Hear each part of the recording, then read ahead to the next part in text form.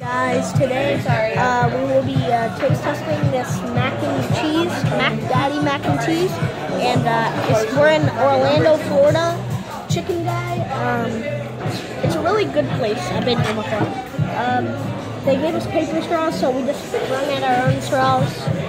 So, Grandma approved. All right, I'll take the first one.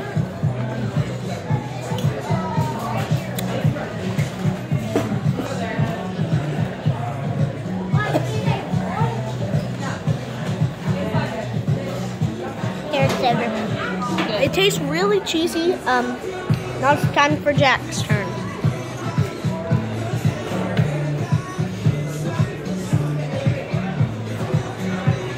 It is pretty cheesy. Well, if you guys ever want to come to Orlando, Florida, and come to Disney Springs, because it's got really good food places and really good shops. So, see you next time. Peace.